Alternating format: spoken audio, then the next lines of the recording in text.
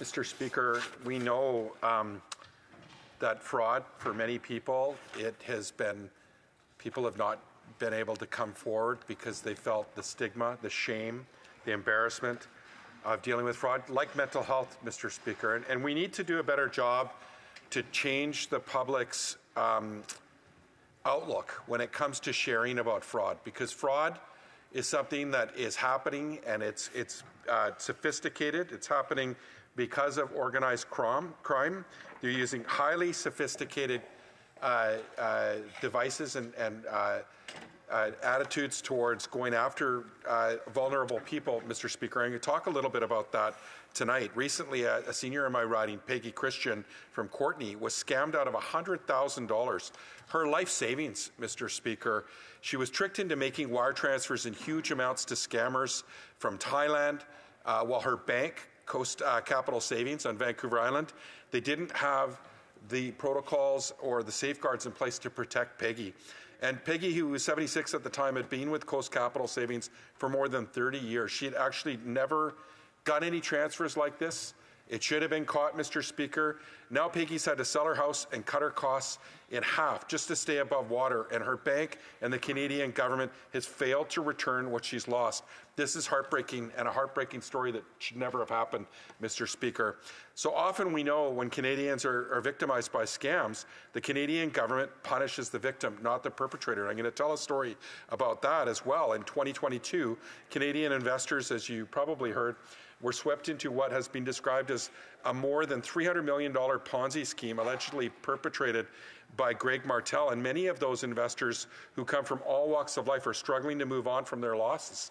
In fact, one of my constituents, Lana McKenzie, invested in that Ponzi scheme. She's already hurting from the scam, and she was actually hit again when the CRA taxed her based on the fraudulent T5s that Lana had received from the very scammer himself. So ever since then, Lana has been fighting for fairness from the CRA, and the federal government, instead of acting swiftly, has been moving incredibly slow on Lana and other victims' objections at a time when many of those victims are already financially vulnerable. And again, they're living with the shame and having to come forward with courage, and I applaud them for having the courage to move forward. Now, at the same time, we've seen no evidence that the federal government is working to return the alleged perpetrator, Greg Martel, from overseas so that he can face justice. Much of that stolen money has never been returned. The government hasn't used levers through Interpol to go after him.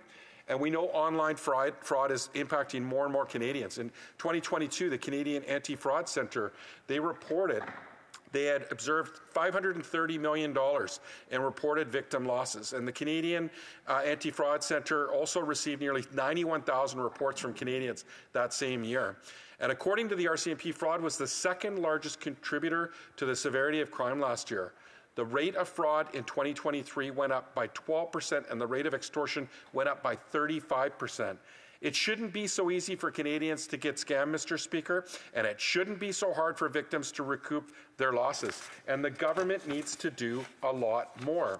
We need to make sure that the banks, which benefit from these illegitimate transactions, are being held to account as well. And look at the recent cases of TD in the U.S., which allowed criminal activity because it profited from them. In fact, there's a quote from Merrick Garland, the U.S. Attorney General, who said that TD had, they created an environment that allowed financial crime to flourish by making its services convenient for criminals, and it became one, Mr. Speaker. That's what he had said. That's how bad it's getting. The Honourable Parliamentary Secretary to the Minister of the Environment and Climate Change. Thank you very much, Mr. Speaker, and it's an honour to be here for adjournment debates with my friend and colleague from Courtenay-Alberni. First, before I start, I'd just like to extend my sympathies to Peggy, who's experienced this fraud in her life. I've had constituents in my riding as well who have lost sizable amounts of their life savings to these heartless scammers. It's a disgusting practice, and we certainly do need to find solutions. We carry these little devices around in our pockets now, and I take it for granted that I can achieve so much on that phone. But people who are less familiar with that technology, because it's just been in the last 5 or 10% of their lives that it's become commonplace to have a very high-powered computer in your pocket with the capacity of going on into your bank account and everything, it's intimidating for a lot of people. And I think that onset of that technology has caused a lot of harm across our society with respect to seniors and that fraudulent activity. So my condolences to the member's constituent. Mr. Speaker, fraudulent telephone calls are a significant source of concern for Canadians. They're not just annoying, they're very damaging as well. That's why our government continues to take concrete actions to combat these crimes. The Canadian Radio, Television and Communications Commission, that's CRTC, Canada's National Independent Telecommunications Regulator, has developed a series of requirements for industry to combat fraudulent telecommunications and help Canadians. To help protect Canadians.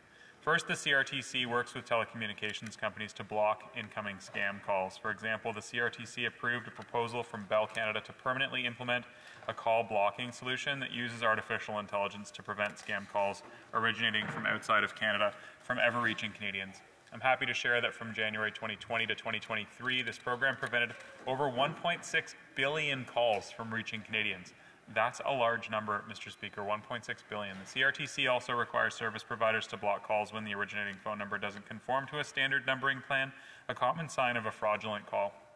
Furthermore, the CRTC is also working to improve a call traceback solution used to trace unsolicited calls back to their point of origin. As part of this process, in late February 2024, the CRTC launched public consultations to identify solutions to particular operational issues with the traceback process. We know that this approach to combating fraud calls requires close collaboration with industry, tech leaders, and experts. The CRTC is also working with industry to alert Canadians if an incoming call might be part of a scam. This approach, known as STIR or SHAKEN, works by notifying Canadians whether an incoming call originates from a real number. While it's not currently possible to authenticate all incoming calls, this approach will become more effective as telecom companies upgrade their networks and more Canadians use telephones that work with this approach. Beyond the initiatives taken by the CRTC, the Royal Canadian Mounted Police and the Competition Bureau are responsible for the enforcement of activities.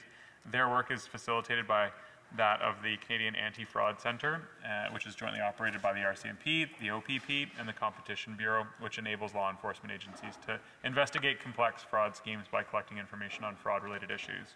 The government is also taking steps to enhance the quality of information on fraud in Canada by improving the processes which Canadians can report fraud. For example, the Canadian National Cybercrime Coordination Unit and the CAFC are developing a new national crime and fraud reporting system to improve the processes used to report fraud and cybercrime incidents to law enforcement.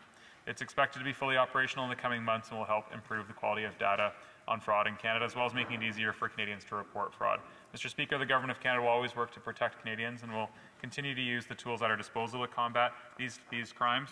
But it goes without saying, Mr. Speaker, that we got to do more. We got to protect seniors. They're most commonly the victims of these crimes, and I'm in favour of any action to do that. Thank you, sir. The honourable member from Courtenay-Alberni. Speaker, as of November 1st, Canada has introduced the Ombudsperson for Banking Services and Investments, who is meant to help resolve scam issues with banks. That's a great start, but since the Ombudsperson's recommendations are non-binding, it's only a half measure. We have a financial system which rewards criminals and costs Canadians. We need to hold big banks to account and make sure that there is a cost to doing business with criminals. We need to make it easier for Canadians to work with the CRA to correct their finances after being victims of fraud. And my colleague, the member from Windsor West, has called for a First Ministers' Conference to tackle cybercrime. It's long time, Mr. Speaker, that the federal government takes these instances of online fraud and extortion seriously instead of just putting the burden on Canadians. And Bell, Rogers, and TELUS need to be held accountable for being a portal to crime, and the CRTC needs to do much more. And we know the Conservatives aren't going to be going after those big players, Mr. Speaker, and it's long time that the Liberals hold them to account. The Honourable Parliamentary Secretary to the Minister for the Environment and Climate Change. Thanks very much, Mr. Speaker. And in the opening, I went as fast as I could to get through the eight pages and details of all of the actions that this government's taken. That number, 1.6 billion calls, which were prevented from phones ringing. We've all experienced them, the duct cleaning calls and the CRA and the scam calls. Fortunately, most young people have the wherewithal just to hang up, but the victims are increasingly seniors who are unfamiliar with the technology, and we've got to do more, there's no doubt, but the long list of actions already taken, they're already having results. the outcomes are pretty good, but Canada's telecommunications regulator will continue to work with the industry to develop technical solutions to combat these criminals. And the member's right.